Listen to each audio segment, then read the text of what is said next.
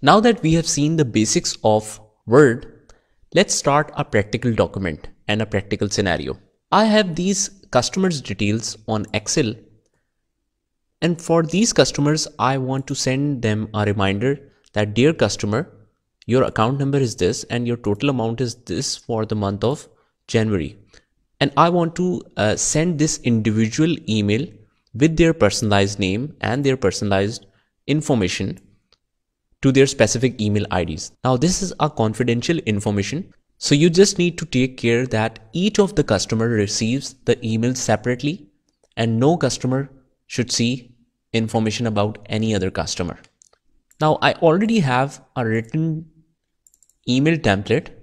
By the way, you can find both of these templates in the link of this video. Just press escape from the main screen like this, and then you will see the course content section on the right. If you can't see that section, you will just go on the corner and you will see the course contents. Just click on that and you will see all the lectures. With this lecture, you will have the resources section. Just click on that and just click on each individual files that I have attached, and it will be automatically downloaded. Now let's see our email. It states dear, and after dear, there is a space left for the name.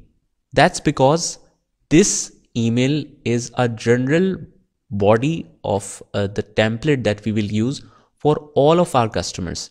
It will automatically change the name of the customers, and similarly the balance of the customers, the month, and the account number.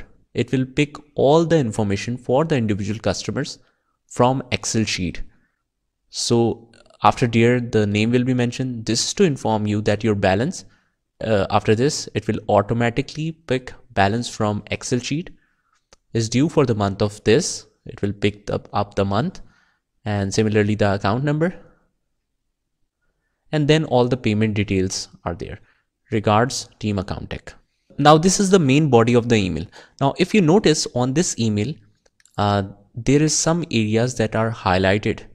If it is highlighted in blue, that means this is a mistake in the basic syntax of the writing. Like balance is, between these two words there are two spaces.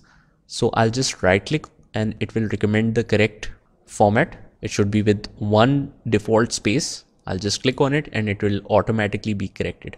Now if it is highlighted in red, that means this word is not in the vocabulary of Microsoft Word. So what we just need to right click. It suggests that is it accountancy or account tech.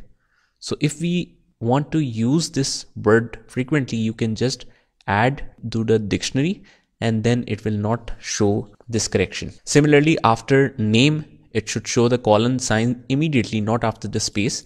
So if we right click on it, see it's recommending the correct format. So similarly, Mizan, this is a bank account name. So obviously it will not be identified by word vocabulary. We can just right click and add to the dictionary as well. And similarly number, and similarly code. So we have made all the corrections, whatever word suggested. So you just make that corrections also, and then we will move to the next video.